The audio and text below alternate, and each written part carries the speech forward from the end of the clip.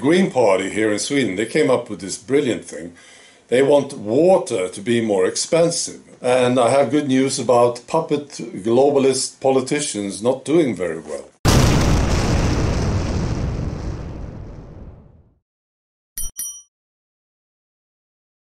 Stefan, går det bra? Ja, det går bra. Tack så mycket. Ja, varsågod. Yeah, I love your Swedish. It's very good. You are very kind.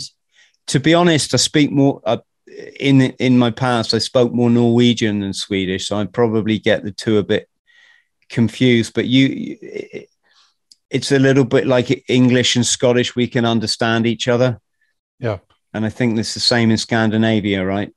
Yeah, between Norway and Sweden, we understand each other pretty well. Yeah.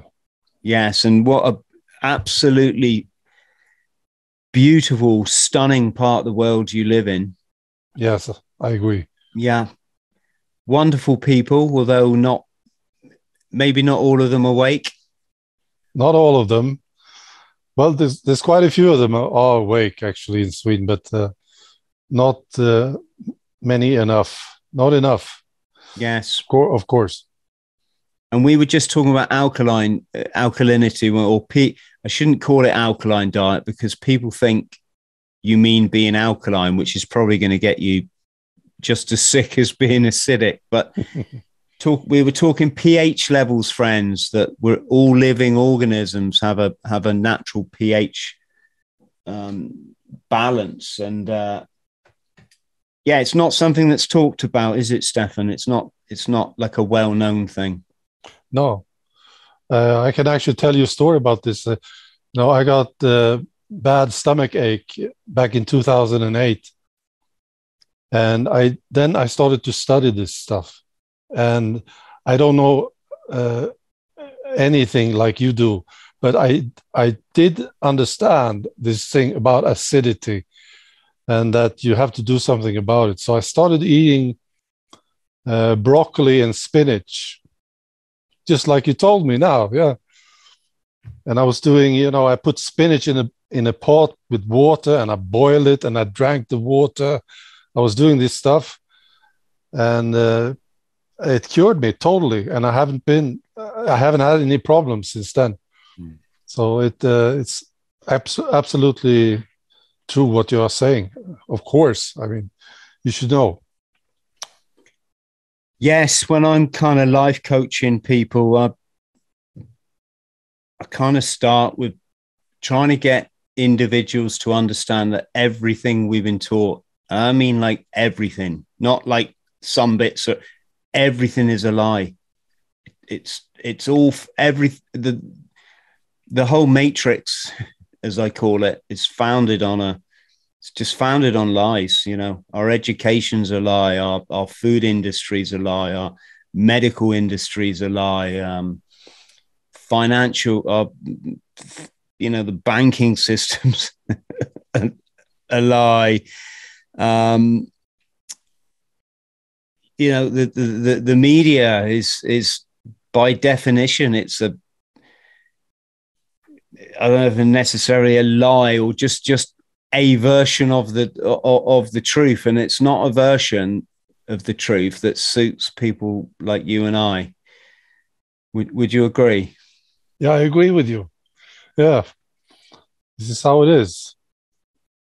Yes, and it's a fascinating journey when you start to realize that okay, so this was a lie, and then you look further and you find, all right, this was a lie too, and yeah, and it goes back. And it becomes very basic. I mean, the lies are some of the lies that you see that I found are so basic, like what work should look like, what a life should be like.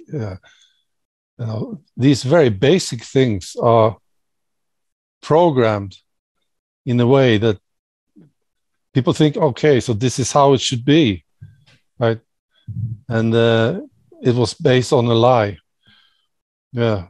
So I agree.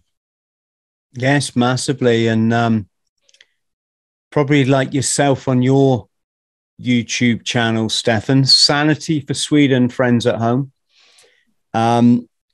You probably understand we can't say too much about the last couple of years, but when you understand it all, you have a completely different take on it all. And when you see what they've been doing to the children in schools, it's nothing. Well, I mean, it is criminal. That I think a lot of people have worked that one out. But to see teachers in education that you know they're putting this hand sanitizer on the children 4 times a day,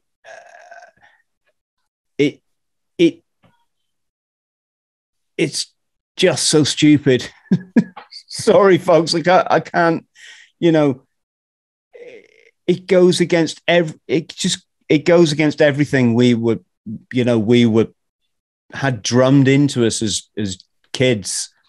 Is like, get dirty, you know, eat a bit of dirt. It's good, you know, mix with people that are ill. That's you know, this is what your body needs to thrive and survive. And when you see now, it's like everyone thinks if you kill every single bacteria on the planet, then that's a good. it's Yeah, I talked to my father about this. You know, my father was brought up as a farmer's son, together with 11 siblings, right? And he was working with the cows and the horses and pigs, and he just bought this whole thing. Oh, by the way, I'm not posting this video on YouTube. I don't know if you are. So I feel okay to just say what I want. I will be posting it on Rumble. So, yeah. Yeah, whatever. I'll we normally post to YouTube. I think I'm one of the very few truth channels that's left. Oh yeah. Following what's been going on. There were some wonderful channels. Amazing Polly, she was great. Yeah. I mean, even David Icke is, you know, he was one of the first to go, and it was simply because some of these platforms, I'm saying no names, they have a set of rules, and they're quite, in that respect, they're quite fair, because if you don't break them, then you don't lose your platform, right? So we just developed a way of speaking that didn't. It's kind of abstract, but everybody knows what you're talking about, and that's why we're still here. Right. So I understand. So I will try to fit into this. So I was talking to my dad, and he totally bought this whole thing, and we were discussing this, and I was so surprised about this and then I asked him about his childhood. Right. And I asked him, I mean, what happened? You got sick, right? But you were pretty healthy, weren't you? Right. And then you had a pretty good life, didn't you? And I talked about the immune system and, you know, getting dirty and meeting people and all this stuff. And it was like I saw that he remembered this, you see? But then I saw how he just flicked over to the narrative and thought, no, I have to isolate. You know, I'm telling people to wear the diaper and everything, and, you know, taking this thing is the best thing I can do. But there was a moment, a brief moment, where he was actually thinking and remembering this thing about getting involved with other people, and that this could be a good thing. And this is how he was raised. You know? So he had this knowledge already, but he just forgot about it. I was very surprised, and it was tragic to see this. Yeah, the conditioning is very strong. You know, very strong. We saw it We saw it during and subsequently since, can we say, certain events that may or may not have taken place in America 20 years ago, with things falling out the sky. You know, the conditioning is strong. And I guess I'll ask you this question then, Stefan. What is it that makes people see it when so many, you know, I mean, personally, I've got quite an inquiring mind, but I can recognize that there was a time in my life that I would have just gone along with a narrative. You know, I mean, I was in the military, so that's a great example how you just don't question. It's not that you don't question it; it's like you don't know to question it, because that's just the narrative, right? And obviously, it kind of works quite well if you're controlling the military. But I think I took such a kick in the teeth through addiction. So I like really crashed bad. And when I was down there and I looked around and there was nobody about, you know, then I kind of just started to understand life isn't what you think it is. It's not this great, fair, kind thing with wonderful people that are going to come and help you. And, you know, it's not that. And it's a lot of hypocrisy, etc., etc. That was like my first awakening, but it still wasn't for another 7 years. And I was studying youth work at university, and my lecturer said to me, he said, "Chris, have you seen this video about the Pentagon? It's like, you know, I'm not going to say anything more, folks, but you kind of can get what I'm talking about." And they were like, you know, it's like maybe not this thing, but it's more likely it would. And I went back. It was the early days of the internet. It was the old dial-up connection that made that weird screeching noise. And I looked at this video, and you know, you'd have to be really brainwashed or really like not smart to not see what this guy was talking about. And I think at that moment, that was like my kind of, oh my God, we have been lied to, haven't we? There's something, but even then, it was, Stefan, it was probably another 3 years of trying to convince myself that this reality was true, that I wasn't, you know, making too much of this, and it's difficult because you've got the power of the media trying to convince you that you're mad and that you know, that this is this and this is how it is. And there was one thing related to that scenario. I won't mention it again, but there was like what I call one smoking gun that you could not dispute unless you were just plain crazy. You could not dispute that this thing couldn't happen. That could not happen, right? It wasn't what this person, you know, the media was saying.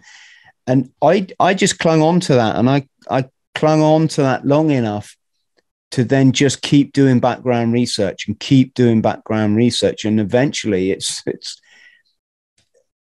kind of brought me full scale to what I think is enlightenment. I think I get now how it all works, and why we're lied to. So my question to you, Stefan, was there anything in particular that got you, you know, that piqued your interest and got you to start looking at life in a different way?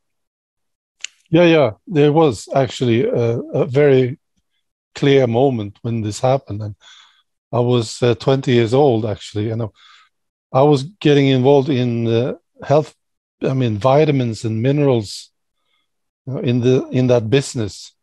Not really hard, but I was into it at the time. And then there was something happened here in Sweden. That was they wanted to regulate vitamins and minerals, and I totally understood this was destructive and evil, and I understood that they are doing it for profit. And I also saw how media was dealing with this, and it brought me to this realization that media will actually say whatever they pay them to say, and these guys who are doing it, they are not doing it for, well, they are not really interested in your health. They are just interested in your money, and they are actually interested in you being sick. So I realized this when I was 20, and this stayed with me. So I don't think I ever trusted media, for instance. Never. And I think people in general, they are sort of gullible. But, I actually did an experiment once. I was standing in line to pay groceries, and there were, they have these billboards, these papers. They showed the headlines, right, next to the cashier, right? And there were two headlines, and one of them said something about rich people drinking blood, blah blah, and so on. It was this terrible headline, and there was this guy standing in front of me, and I said, I want to know what he thinks about this. So I asked him, what do you think about this? Oh, I don't believe it, he said.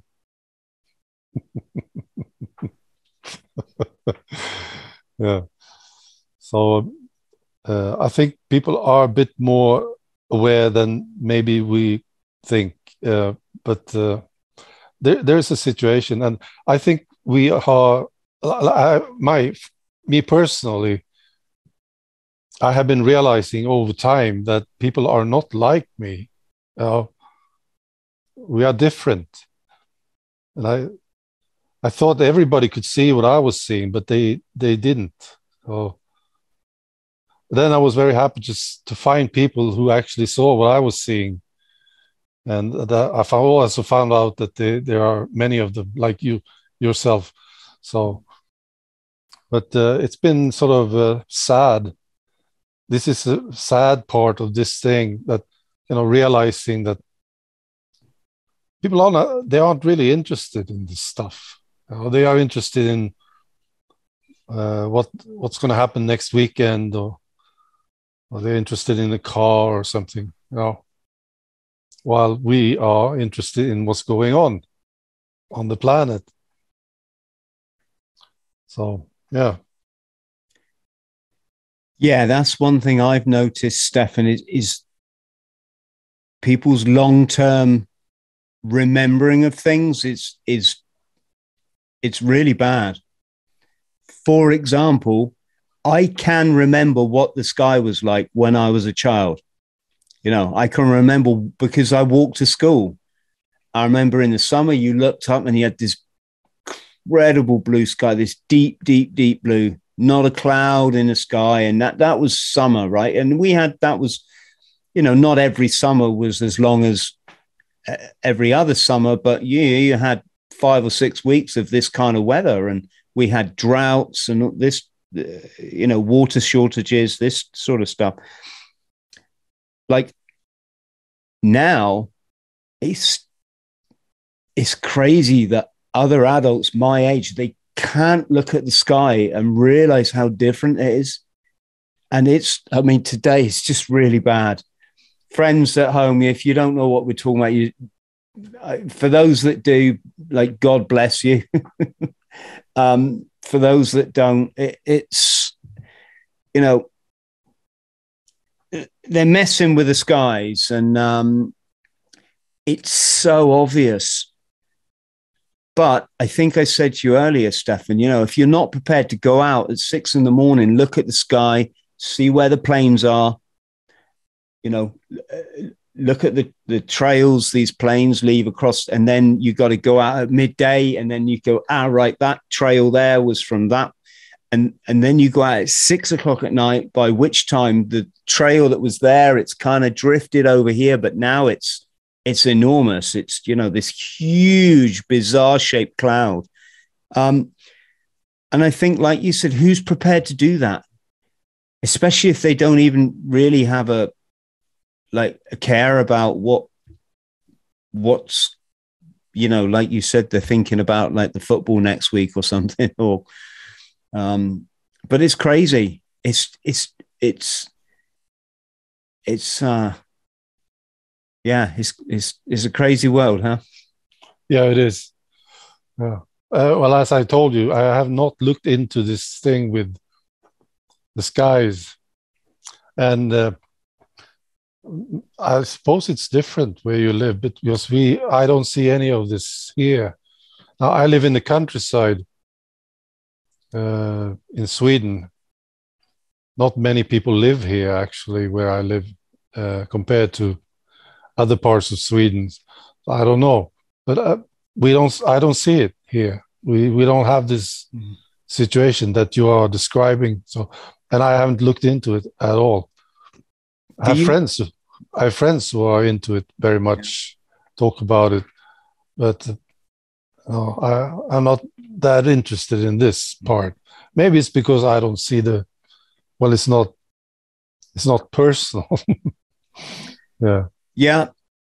Well, where I am, you can't help be interested, because as I said earlier, we don't have an airport here. We're not on any flight routes, not any, and yet by 6 or 7 in the morning, there's like 9 airplanes in the sky at the same time. It's, there's just there's no reason for it. So, and like I say, if it wasn't for the fact that the effect it has, then you wouldn't care, would you? There's 9 airplanes. Who gives a shit, But when it literally steals all your sunny days, like I said, we've had a couple that not yesterday, but the 2 days before that were just 2 days of luxury. The sky almost went back blue again. It just makes you question what's going on, and and it makes you question, what if they weren't going over? Would we all be burning to death? Because the heat these last couple, it's been intense. It's been great if you like to go outside in the garden and you like a bit of a suntan. It's brilliant, but it makes you wonder: is that part of the reason? What's it doing to vitamin D levels, to humanity as a whole? There's a documentary out there I encourage anybody to watch. It's called I'll have to try and put the link below, but it's something like What's Going On with the Skies, or something like this. And it was a guy that like really followed this, and he went out to Hawaii, where they've got the same thing, and they've got trees that are now dying. The bark, you can just like peel it off the trees because the soil is changing, because particles in the air are don't quote me on this, folks, with like aluminium and stuff, and it's changing the pH level of the soil. And one of the reasons given is that this then forces farmers and people who want to grow any kind of crops to have to go and get the genetically modified seed from these big, companies that may begin with M. So, I mean, that's kind of as much as I can. And they call it cloud seeding, and it is a thing. It's not like it's just, completely denied or anything. There's conferences about it in America and stuff. It's a massive unknown, but it affects us so much here. It affects us so much, Steph, and that's why I love the sun. I love days without rain, but we don't get that. We have almost every day is like almost every day is a cloudy day, bar the odd, little bit here and there. So it is a big thing. It is a big thing. And it just amazes me how, like, even if you weren't into researching and stuff, how can you not see it? But I guess you just wouldn't figure that plane that went by this morning has led to this evening. Yeah, I guess you just wouldn't figure it. But right.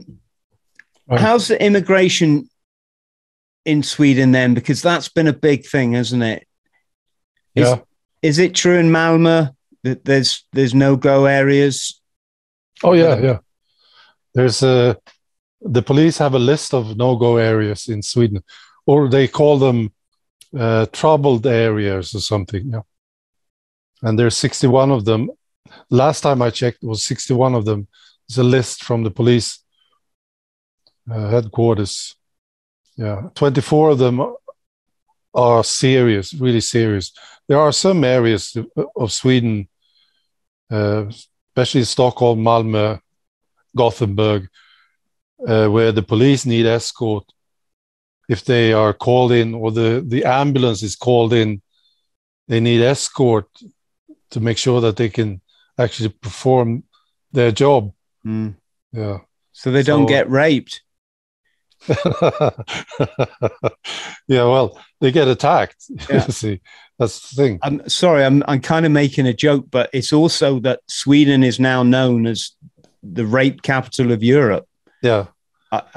And anyone that's been in your wonderful country, as I have, on and off for several years, will know the Swedish are the most beautiful, harmless people. The crime rate is crazy in Sweden. In Sweden, folks, you go into a shop and it's thousands of pounds worth of merchandise, and there's not even like a security camera. it's just people don't steal shit. It's because the sense of community is so strong. But of course, that's being destroyed now. Yeah, it's been destroyed. And it's different now, and especially at least in the big cities. Yeah. And the rape statistics. Actually, the rape thing was one of the reasons why I started doing videos, because I got so pissed off with this. I there's something with me. I feel like a knight, when it comes to ladies. I feel protective. I want to help them. I want to protect them, and it bugs me when young women don't feel safe and they are attacked.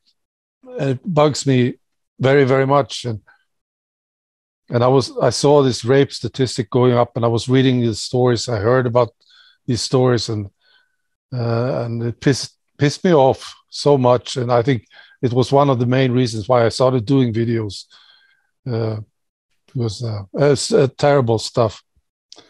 Sweden used to be very, very, very safe. It was like ridiculous, A lady could walk through Stockholm, no problem, at 2:00 in the morning, and she wouldn't be. There was no problems, you see. So, well, of course there were things happened, of course, but relatively speaking, it was very, very safe. Yeah, I mean, my girlfriend was Swedish. She was working in a supermarket in Norway, and I think there were Sudanese migrants. They came in with a machine gun, and they just shoved it in her face. She was on the cash register, the till, and they said, "Give us all the money." And she's Swedish, so she doesn't understand. She looks at them and says, "Why?" She didn't get, like, this is a robbery. Like, I totally get it.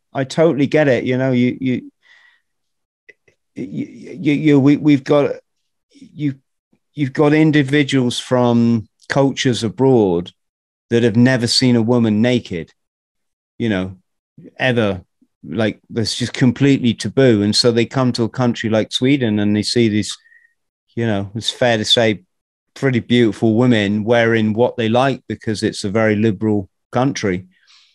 And the you know, the message that's being received is not the message that's, I'm trying to be diplomatic here, folks, but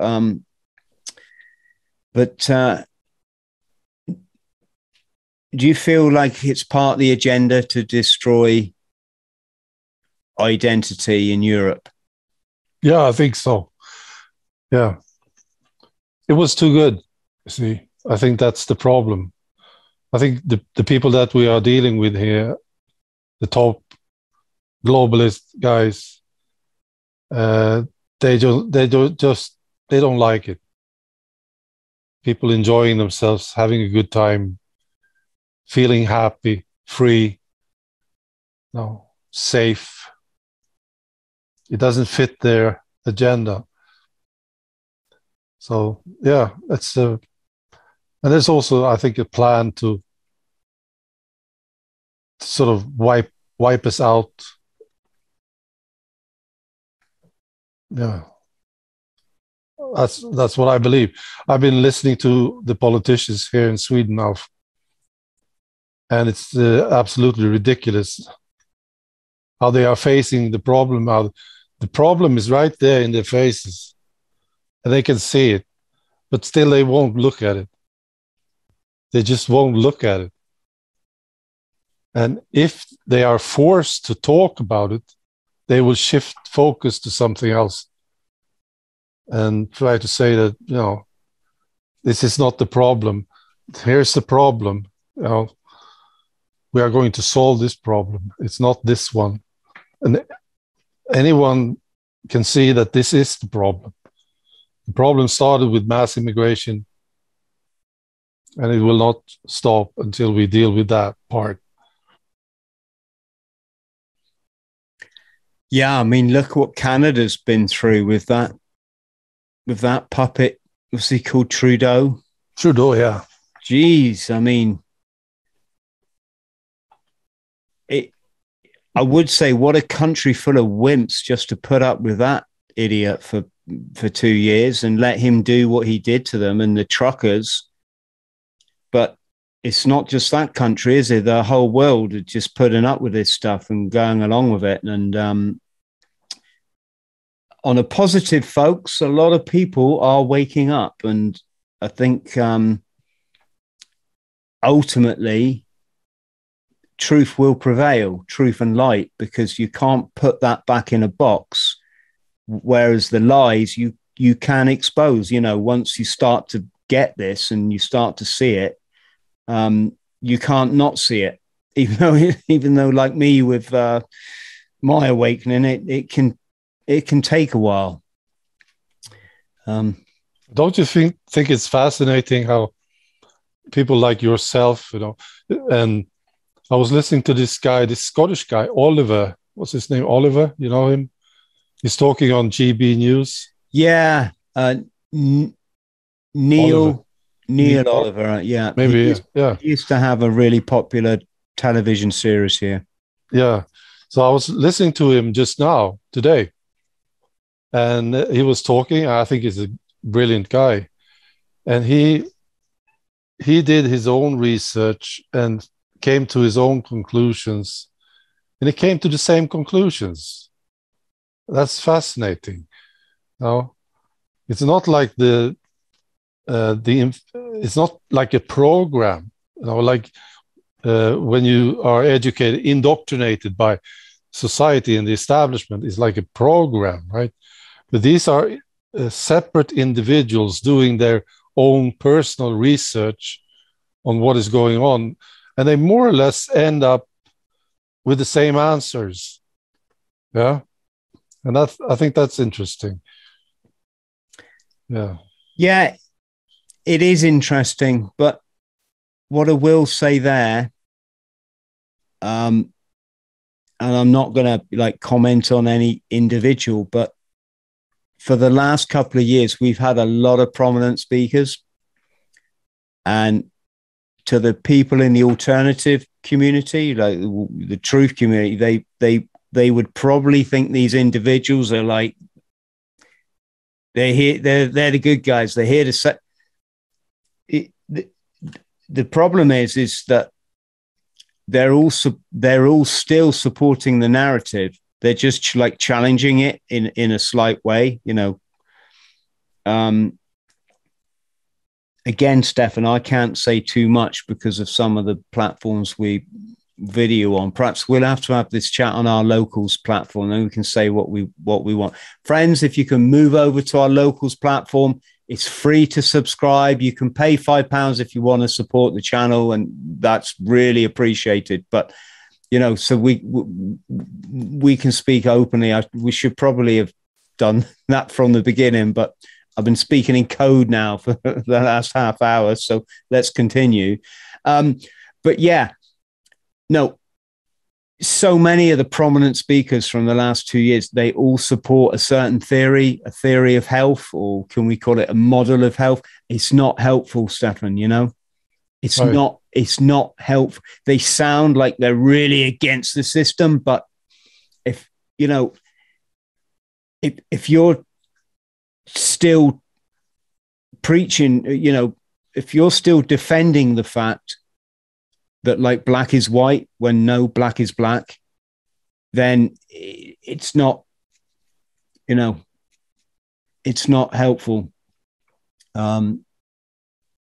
Does that make sense? You know, if you're not isolating the root cause, the actual truth in whatever it is, the agenda, the incident, the whatever it might be in the media, if you can't isolate the truth, then everything else is obfuscation. It's just confusing the issue. And what do the elites love? They love division, fear, control, confusion, and most of all, they love chaos. So I don't know who these people are that you're talking about, but couldn't it be like they are on the path to more awakening, and on that path they still don't get the whole thing? Or do you think that they are controlled? No. Exactly. They're not bad people. They're good people. Yeah. They just are not enlightened enough. Right. They're what in spiritual terms is what's called fourth dimension. So they're no longer, let's just call it the matrix. You get the matrix, right? You know, yeah. Believe everything you see on the TV, whatever. They've realized that something's wrong. And so they've stepped out of the matrix, but rather than step to enlightenment, which is complete truth, and understanding who you are, why you're here, and you see the truth in like pretty much all things, you get caught in this I don't know if it's like a gestation period, or it's kind of like you're in limbo, you're in this middle bit. And the reason it's referred to as fourth dimension is to try to make sense of the world. You go back into third dimension and you use all the brainwashed, indoctrinated thinking that you've had since birth. So what we've seen in the last 2 years is some very great people who really want to do their best and tell people this is nonsense, wake up, like, you know. But what they've done is they've used all the apparatus of the matrix to try to explain, well, again, folks, sorry, I can't just speak openly, but you know, this is the life we've all we've all accepted. But when you understand the nature of what has really gone on, you know, for the last couple of years, you'll understand it's something completely different to what is being sold by the, let's just say, pharmaceutical companies, medical companies, doctors, you know, that they're all schooled in a very certain way of thinking, right? And if you're in that way, you're never going to understand what's really going. You're never going to know yourself. You know, they call it Gnosticism, don't they? In biblical terms, Gnosticism, know thyself. When you know yourself, then you know the universe. And when you're fourth dimension, but you can only make sense of the world by going back into the third dimension, then I'm not saying it's like not helpful, but it's kind of not helpful. But you know, the third dimension is the narrative of the psychopaths, of the globalists. This is what they want you to keep believing and keep preaching and da da da da da. You know, if I can try and think of an example, Stefan, it's like somebody, like a banker that's woken up and realizes the whole banking system, this fractional reserve banking and he realizes it's a big scam, a massive lie on the people. It's debt slavery, right? A whole, it's like he realizes that and he steps out of it. And then in order to help the people, he says, right, what you want to do, you want to buy these bits of paper from me and I'm going to put some numbers on them. And right, this is worth do you get what I'm saying? He's using exactly the same system that he's trying to tell people is, I think I know. I understand. Yeah. It would be helpful if you mention a name. Well, okay, I'll say a name, Antoine Beauchamp, folks. I see. I all understand him, right? Most important that. And your body's pH it's everything is on there, right? You know? I see. I have an example of this. I think I understand what you're talking about because we have this comedian here in Sweden who's very, very popular here in Sweden. And there was a point during this whole thing that happened during the last 2.5 years where he started to speak up, and said, no, this is wrong, no, you can't do this. This is wrong, right? And I got very optimistic about this guy. And I thought, wow, this guy is now maybe waking up. Maybe he will now help us, help people understand what is happening. And he was walking on that road to truth, you might say, right? And then all of a sudden, he just shifted back. He just turned away again and went back to his old me. You know what I mean? Mm. And it was pathetic to see this. So I think I understand what you're talking about. If you really want to help, then you have to go all the way. Some people are on the path and they haven't got it yet, but you have to walk all the way if you really want to do something. Yeah. Sorry, for friends at home, if you're getting lost in all of this, and I completely get it, like, don't sit there freaking getting upset and criticizing the channel. We're asking people to support us on locals so we can just have a conversation. But I can't have a great guest like Stefan on my show and then do it on locals where we've got 100 people when we've got 70,000 on YouTube. Do you understand? This is like 2 hours of Stefan's time, 2 hours of my time, plus with an hour communicating in we have to pay our bills like everybody. I think a lot of, do you get this, Stefan? People think you should work for free if you like. You get this a lot, Why is there adverts on the video? Why do you think there's adverts? Because like I've got a family to feed. Yeah, I see. Yeah, I don't get that. No, I'm retired, so so I'm fine. But I totally understand. Yeah. Some people have. I love my viewers and I love to read the comments and all the support that I get. It's very, very few of them that are that you are one. That I'm sort of wondering what's going on here, But most of them are just fantastic. Yeah. Yeah, I've met some great people through, through my writing, but also through the videos. Really nice. Some of them go above and beyond to support me. Send money to the channel, and we couldn't do this without them. So big thank you to you all.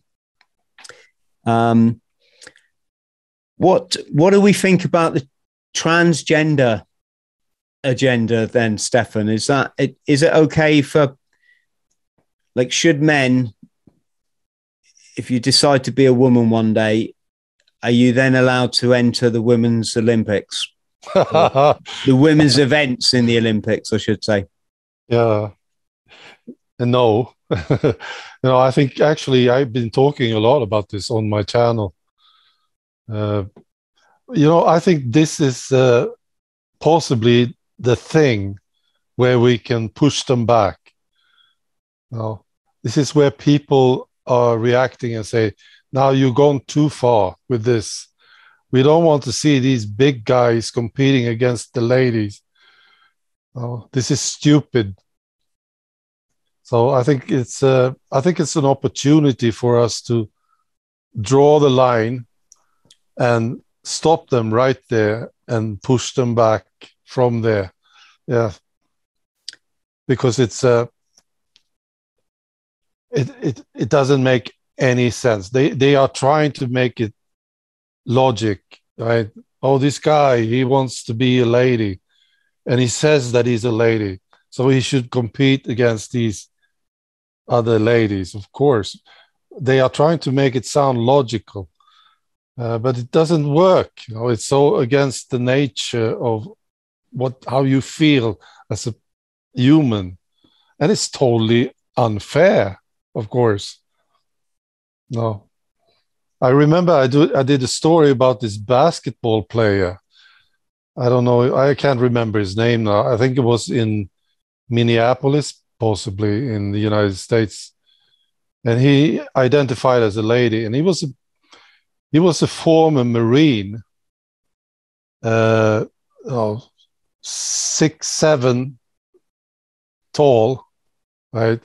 Big guy, with big arms and everything.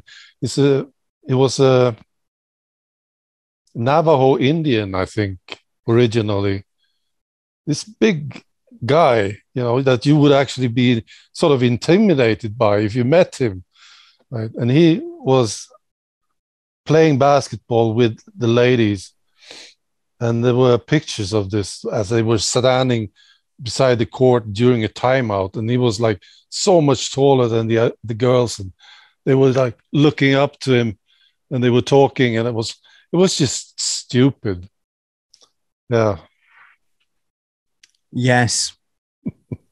Yeah, there's a lot going on there. I was chatting about this in a podcast yesterday. So what are we seeing now? We're seeing a focus on identity. So focus on the individual. So that's ego, keeping people in their ego, as opposed to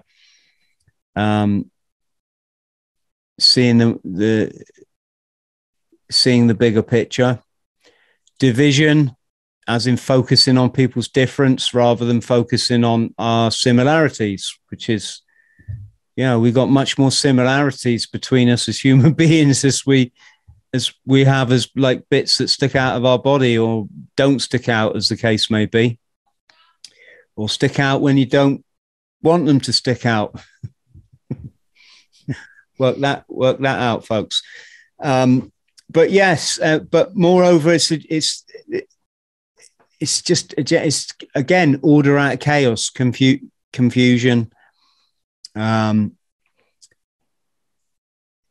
It's a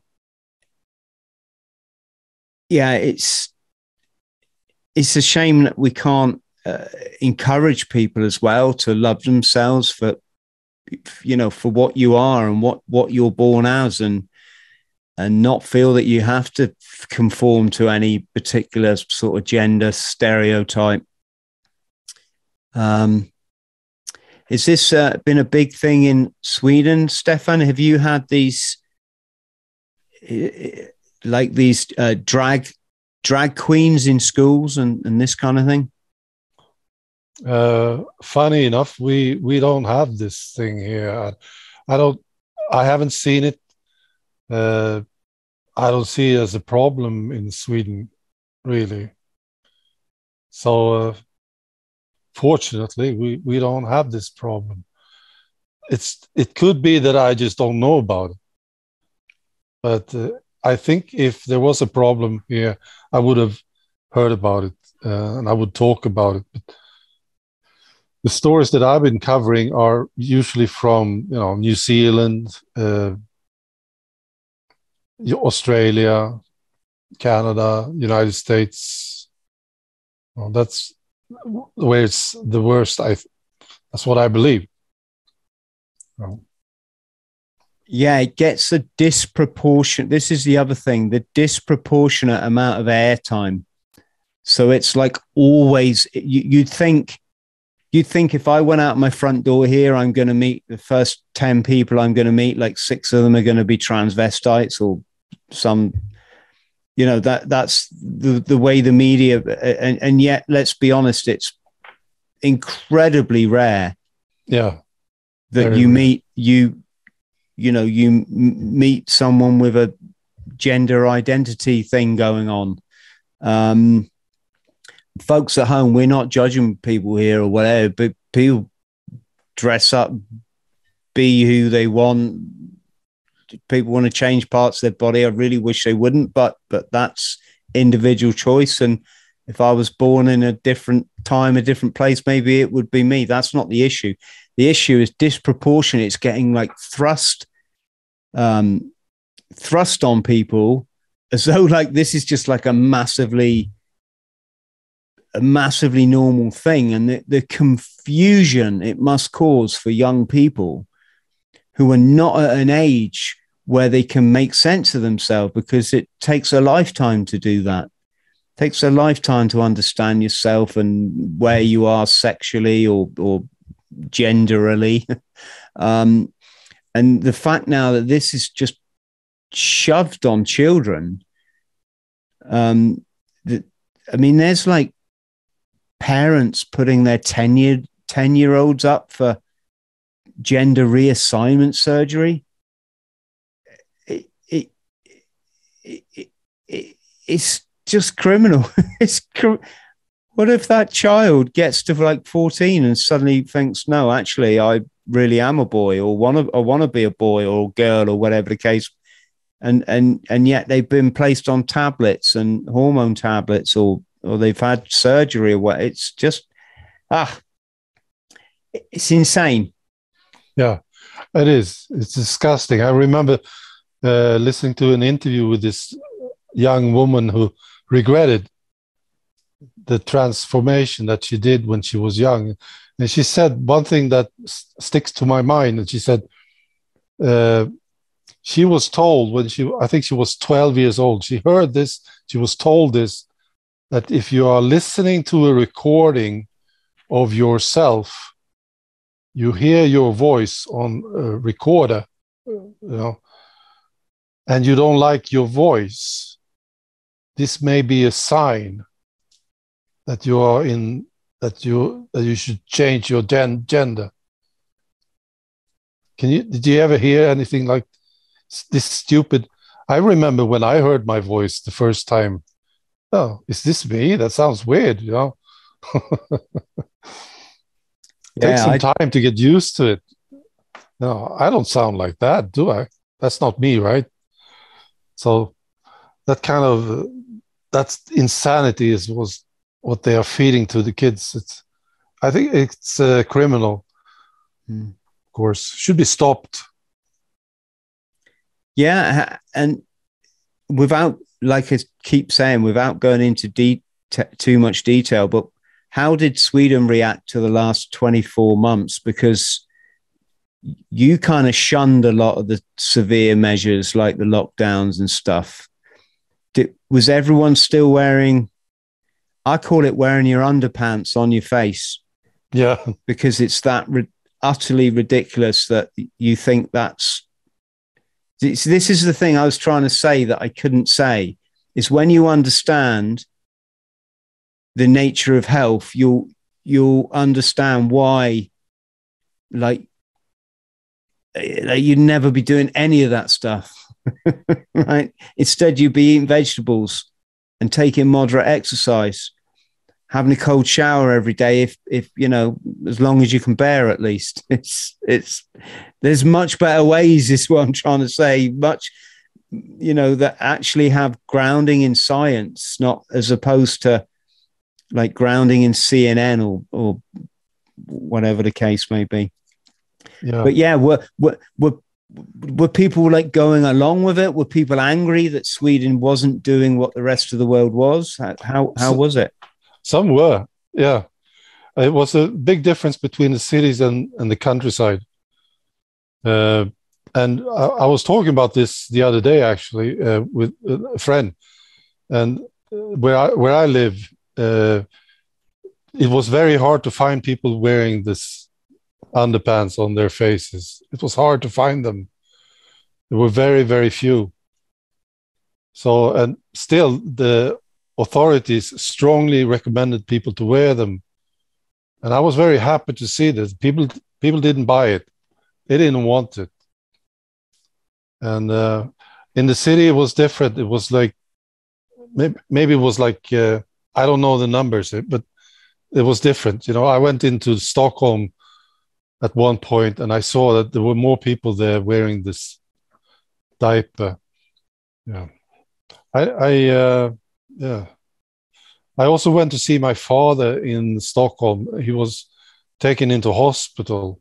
This was during the time when it was really tough. You know, the pressure from the authorities and from media was incredible. And everybody should wear the diaper, you know, in the hospital.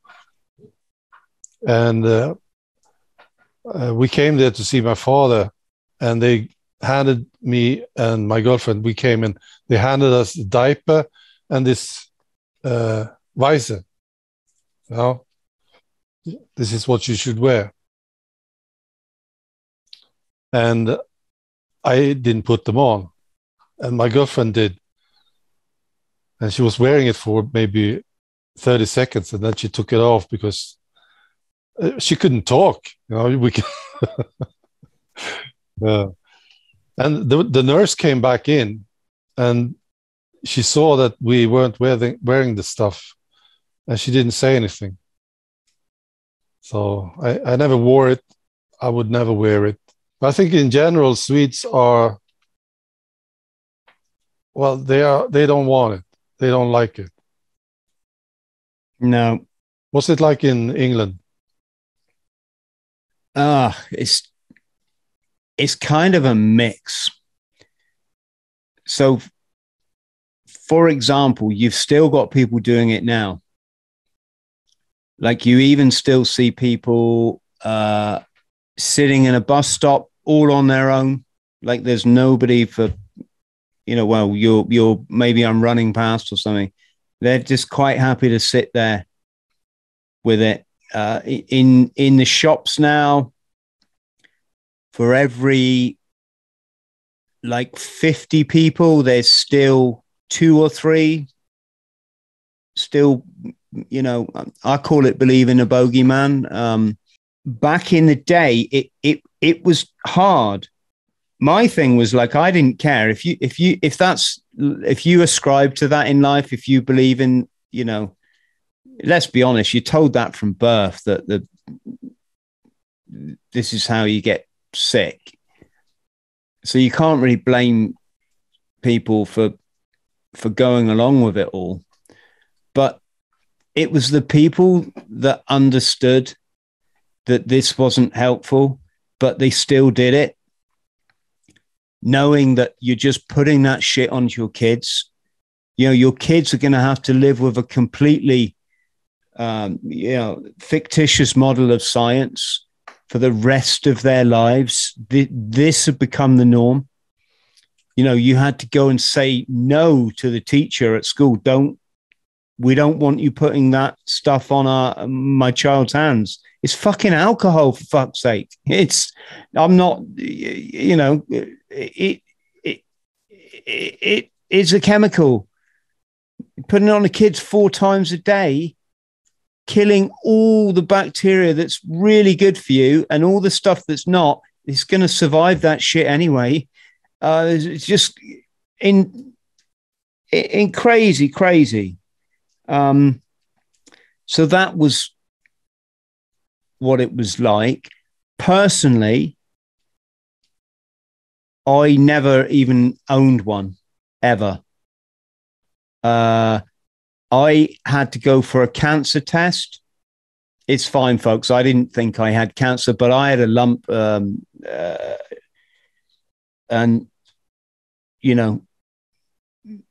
decided my doctor said I should go and get it checked out. It turned out to be absolutely nothing, but so I'm going for a test for cancer at the hospital, and they said, when you get here, you got to wait outside in the car park. You got to put this thing on, and then we'll come and at your specific allocated time, we'll send someone out to get you. And I said, yeah, okay, but I won't be wearing that thing. She said, why not? I could have said I'm exempt. I could have, but no, I just said I don't wear one. Sorry. Yeah, I'm not being selfish, folks. It's I get what it's all about. There's no fucking way I'm going to be part of the New World Order agenda that's enslaving the children. If I wasn't a parent, I probably wouldn't give a shit. I mean, I still wouldn't do it. But I'm a role model, for crying out loud. You got to defend children, not go along with this crazy stuff. So I said to her, "No, sorry, I don't." She went, "What?" She said, "Oh, well, you can't come for your treatment then." I was like, "Okay," And she put the phone down and she said something like, "So just wear it." And she put so I went, and of course I didn't wear it, and fucking nothing happened. Of course, because there's no actually, yeah. So that was that was how, I mean, I got I wouldn't say upset, but I had some serious conversation with people that I know they know better, and yet they were putting this thing on to go for their shopping, and I'm like, what are you doing? Oh, and it just makes it fuck off. It's not making it easier for the children. You're taking the easy way out because you're scared of a 17-year-old shelf stacker coming up to you in the supermarket and going, it's essentially what it comes down to. Somebody's going to, no disrespect to people that stack shelves. I've done that, really enjoyed it. But it's not like they're going to send you to prison for 100 years or something. It's like someone who puts cans of tuna on a shelf and they got too big a mouth, right? So you just turn around, and I did it lots of times. Said I got thrown out of 3 places. Really? I didn't mind, except I was with my kid for 2 of those times. Uh-huh. And it was fine. We left the shop and I said, son, this is what a legend looks like. Yeah.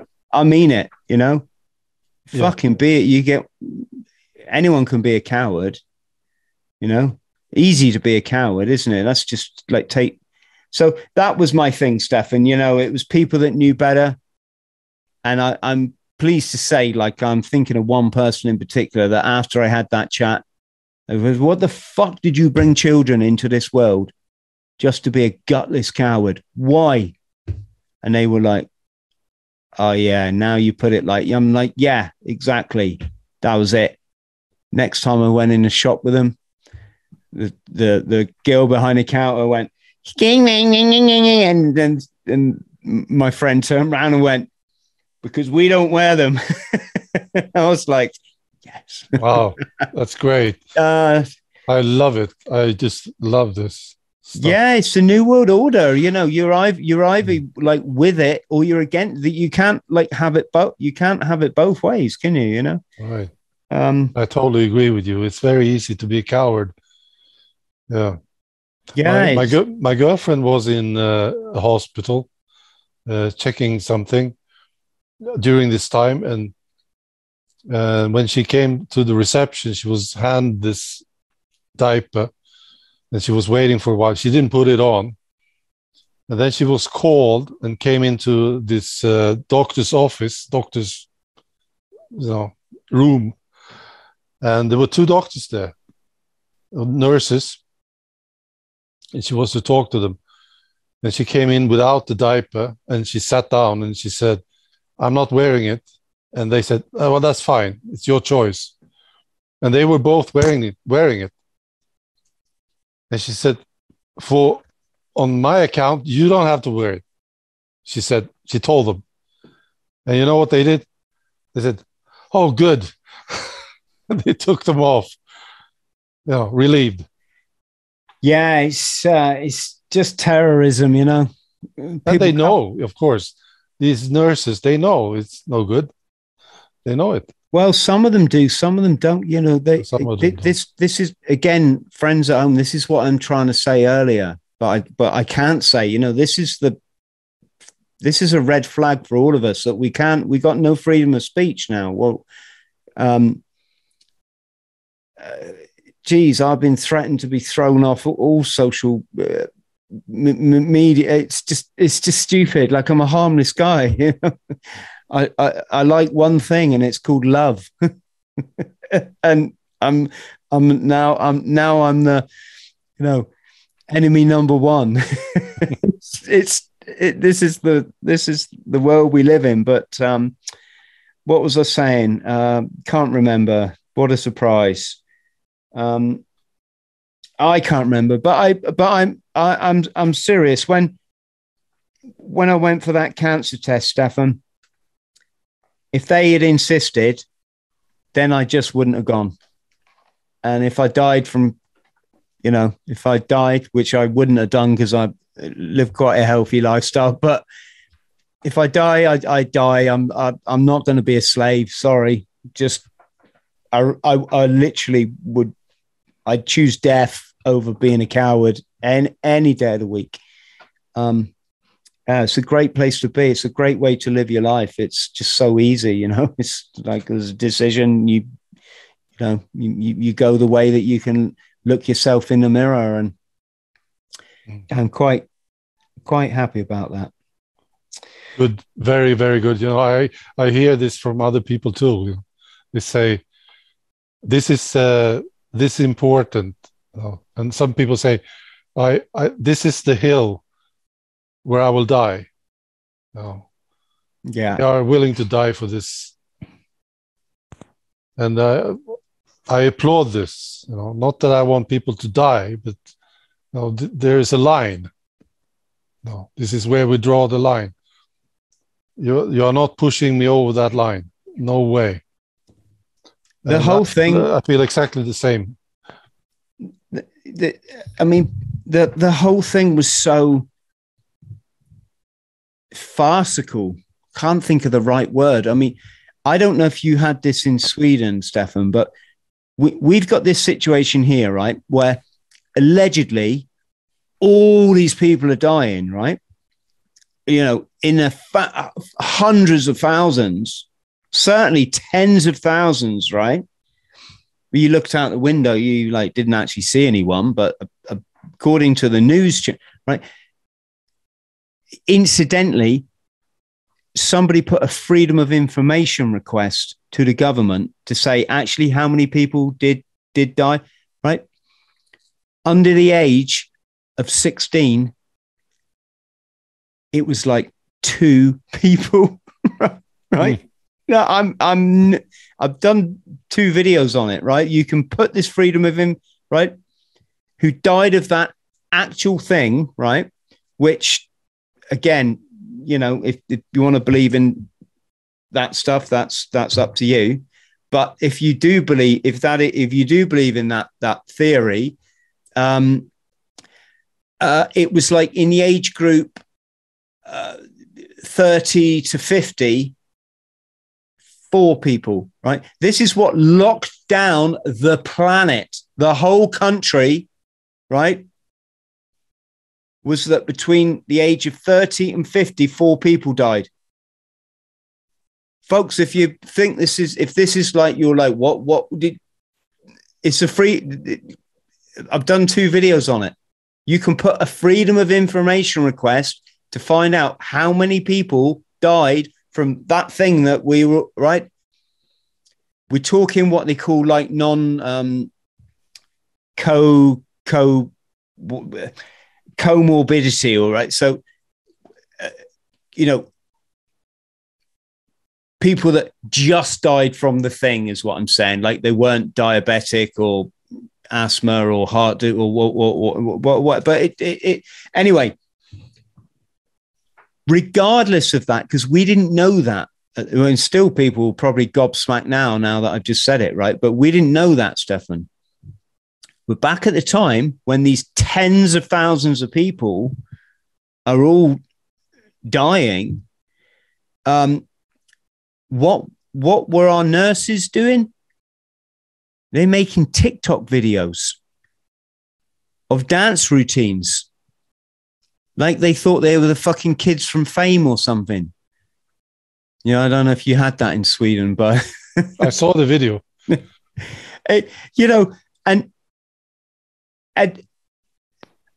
I made a social media post just about the fucking idiocracy of it. Not just the fact that they're wearing all the protective clothing that we're paying for this this thing, that they're wearing it all in these videos, all thinking that they're like fucking Michael Jackson. But the insanity of like, if this was for real, you should all be working your asses off or being at home sleeping and, watching Netflix and good effort to you. But also, look, have some fucking respect for the families who've lost these tens of thousands of people. This is not how you behave. This is like, it's like desperate celebrities, right? Or desperate to get like 5 minutes of being a celebrity. And you're not, you're a nurse. You work in a hospital. And I'll put a social media post, and I just literally posted one of those dance routines, and I put like a comment like, oh, that's right. I put, oh dear. That's all I put, right? Fucking hell. You'd think everyone was a Facebook Karen. Right. I literally come under attack. All I put was, oh dear, right? You either get it, folks, or you don't. If you think that's like wonderful, then that's fine. We just got a very different take on life. Yeah. So how is people around you reacting to you these days? Do you still have some of the old friends, or did they all turn their backs on you? What happened? I think it made me reevaluate the concept of friendship. And I had an awakening there, I'd say. And it suddenly made me think, how the fuck did I ever think somebody who calls me conspiracy theorist was my friend? And why would I want them to be? And it was a release. It was enlightening, Stefan, and I looked at some people that I'd been like, quote unquote friends with, some of them for a long time, some of them like I got on really, really well with, but I just asked myself the question, like, I can't talk to you, you know? I literally, as an adult, I'm 52 years old. I don't want to pretend that I'm friends with someone. I can't talk to you. You don't have to like understand what I'm saying. You don't have to buy into it. But like, I should be able to talk to you. And yet, you know, I had friends who literally, you just couldn't talk about life. And I want to talk about life. I've traveled the whole planet many times over. I love life. I think it's fascinating. I don't like being screwed over by the NWO. I don't believe things just fall out the sky. Well, not for the reasons they're given, because I've got something called bit of intelligence. And yet, if you're calling me your friend and I can't talk to you about this, they can't even talk. You start the conversation. It's that's all that fucking stupid.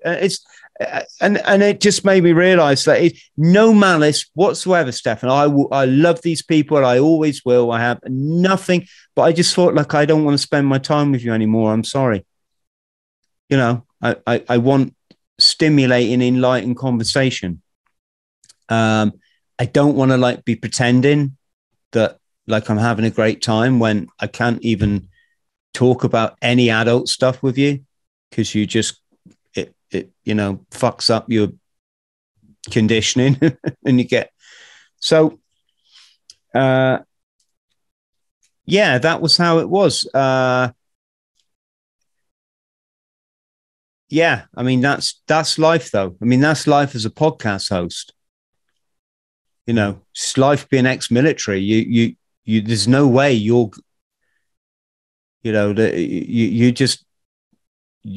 going to please everyone. And why would you want to? I just try and please the people that get something out of it. But what I will say is I did like motivational videos pretty much every day. I try to do one every day. And I did them through lockdown, and I did a lot of podcasts, and I got so many messages saying, Chris, you saved my life during lockdown.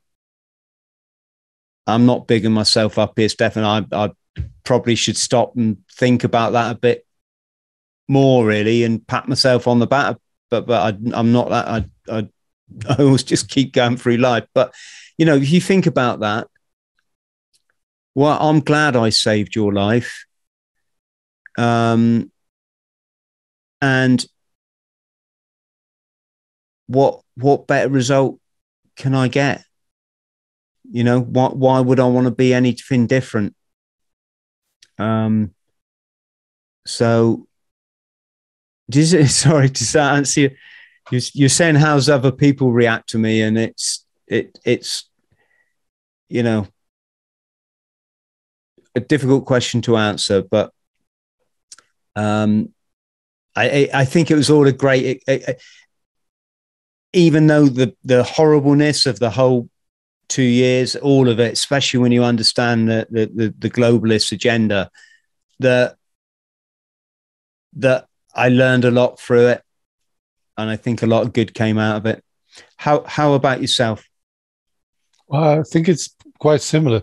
That's a great story. Thank you. Yeah, makes me think. Yeah, I had similar. I've always been interested in people. Very curious. I've been a curious man, basically. When I go to parties or when I meet people, I always ask them questions, because I get curious about them. I'm more like interested in others than I try to be interesting myself. So it always happens. I ask these questions. And some people say that when I'm at a social gathering, they always expect something to happen because I will ask this question that a lot of people wanted to ask, but nobody dared to ask this question. You see, and and I'm the one asking it. So this is how I am as a person. And then during these last 2.5 years, I noticed a change with myself that got me worried, actually, and I'm still concerned about it. That I lost interest in a lot of these people that I used to be interested in. I just totally lost interest in them when I realized that they were just obedient citizens doing what they are told, not questioning anything. And I was just looking at them and I said, I'm not interested in this guy anymore. And it got me worried because I am not like that. But it stayed with me too. So it's not that I got back to being interested. It's just, that's how it is now. I'm just not interested in them. And the funny thing is that I noticed is all that, it was like I was balancing it. I lost interest in this part of society, and all this interest went over to all the other ones. So I became much more interested in people that were not like that. They did question things.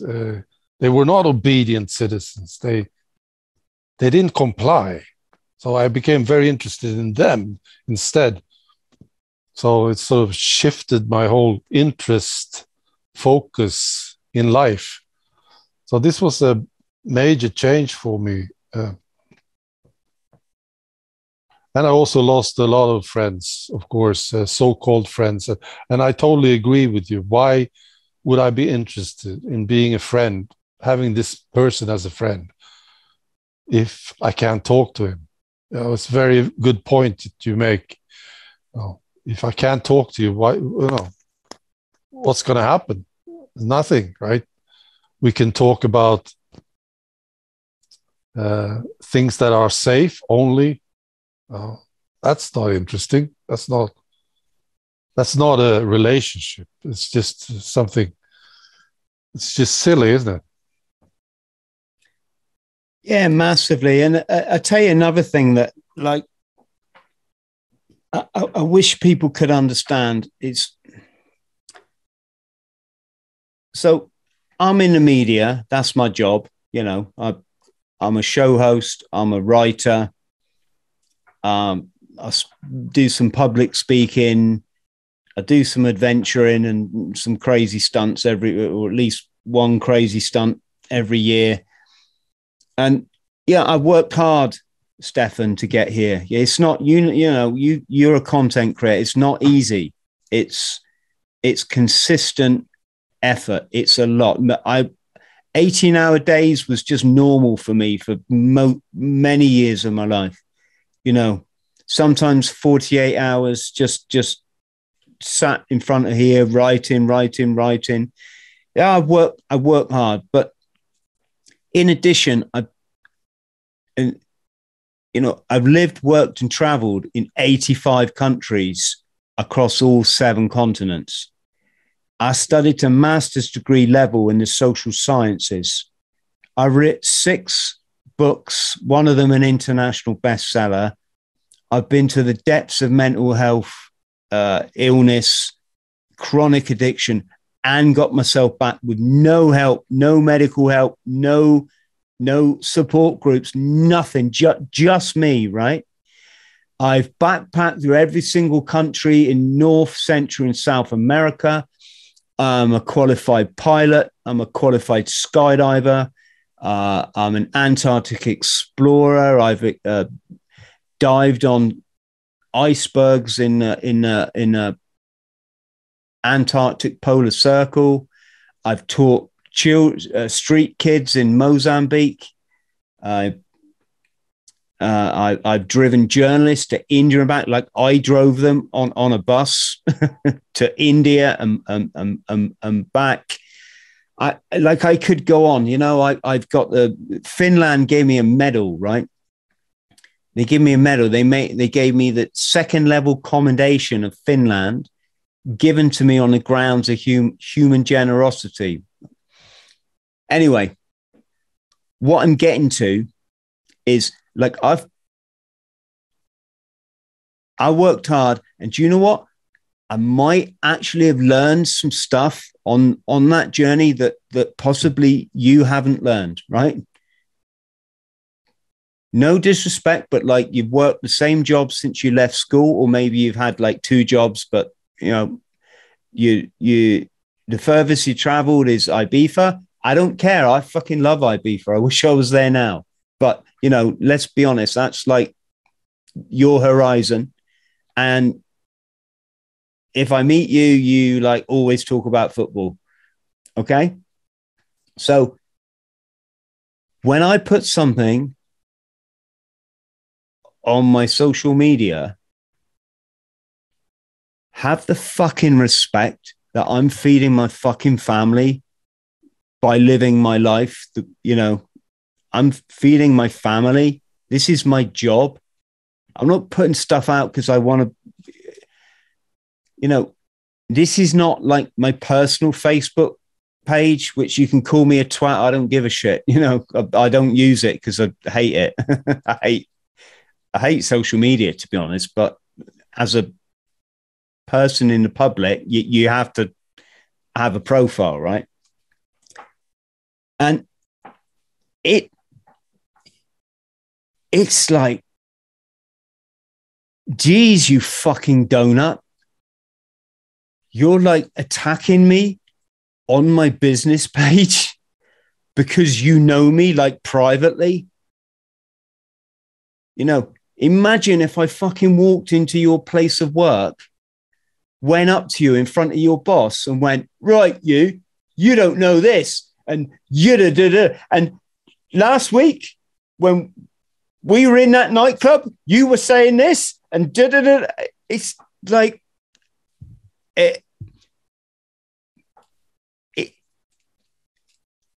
intelligence is gone, Stefan. Idiocracy rules the day, right? And I tell you what, I don't put up with it, right? If you've got that little respect for me and what I might actually know, because like your mates down the pub have taught you different, you fuck off. Sorry. Goodbye. I'll hit that button, you know, and I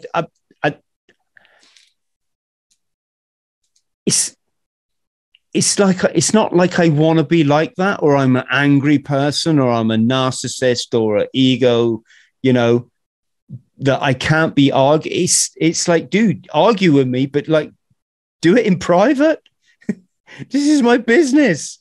There's people out there that they rely on people like me for information to keep them alive, to keep them focused, to keep them fit, to keep them on top of their health, to keep their mental health, you know. And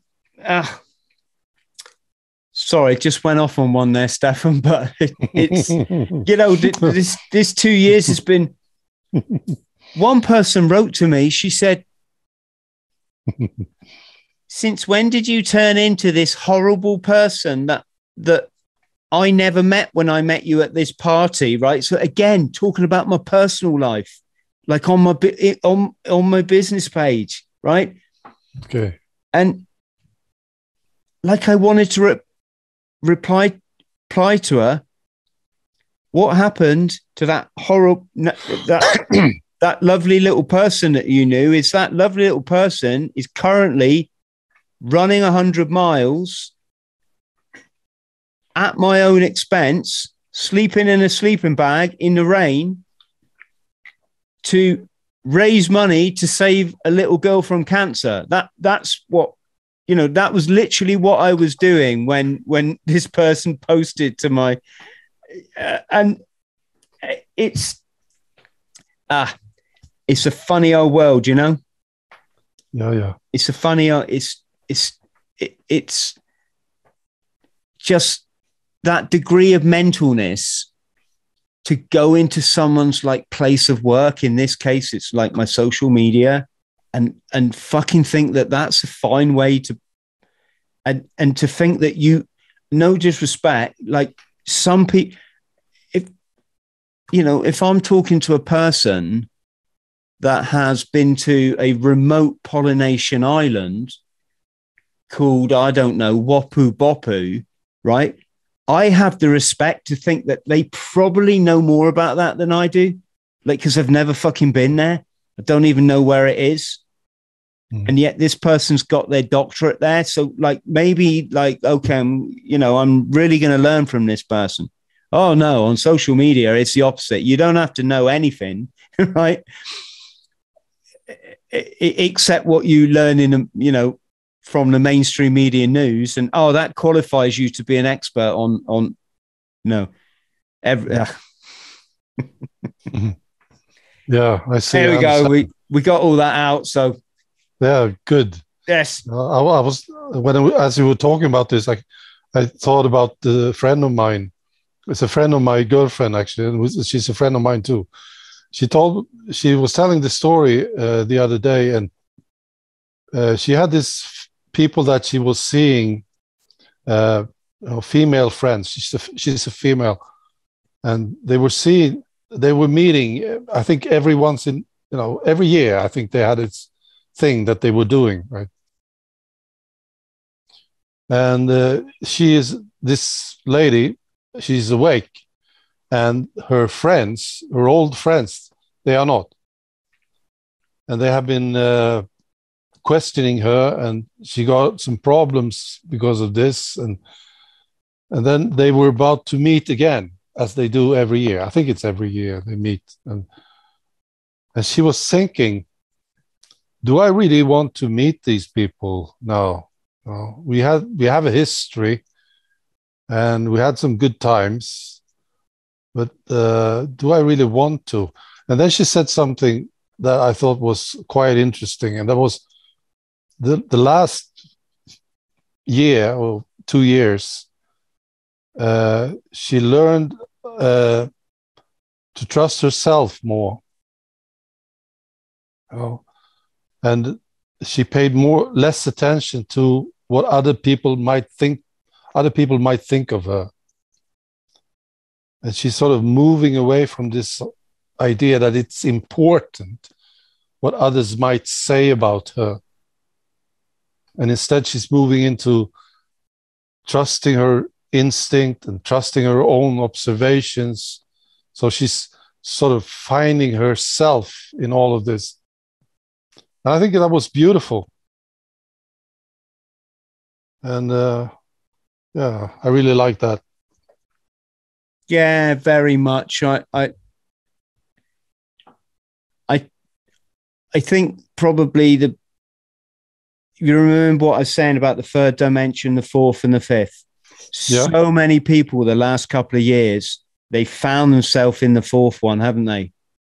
Because they're saying, Chris, I can't wake my family up. And I'm like, it's not your job to. Why would you even try, Do you think someone could have woken you up by shaking you and going, whoa, whoa, whoa, whoa? You got to come to this in your own time. And but all my friends, they call me conspiracy, and I would. They're not really your friends, are they? But the beautiful thing there was, Stefan, is everyone met online, and then we went to big meetings in London. You call them rallies or protests, but I don't like that. But hundreds of 100,000 people, all who you don't have to explain yourself. They get it, but they get it. And I think it was, it was a good time. I can imagine. Good that something so positive can come out of this wanton destruction. Yeah. I mean, a few people say this, and I agree with this. This is the most positive part of this whole insanity, is that we are finding friends, and we are getting together, we are uniting, and we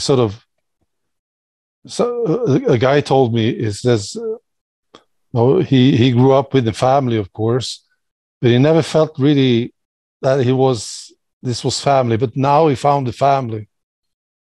When he is meeting all these people and you can see it in their eyes, can't you? Me and my girlfriend, we were at this rally a few weeks ago, and I was speaking there, and then I saw these people, and I saw it, and they came over and they talked to you, and there's a connection that it's an immediate connection, and you just like them, you know. Yeah. Instinctively, it's just, yeah, I like this person. I'm interested. I want to know more about this person, and it's strong. It's not like what it was like in the past, when you met somebody who had the same idea as you in some, whatever. This is strong, this stuff. Yeah. On that note, Stefan, I think that's a great All right. point to close on a positive. Yeah, it was a fantastic talking to you, man, Chris. Well, fantastic. Yeah. What a great guy you are. I think you are a fantastic guy. Yeah. Oh, that is so kind you say that, but yeah.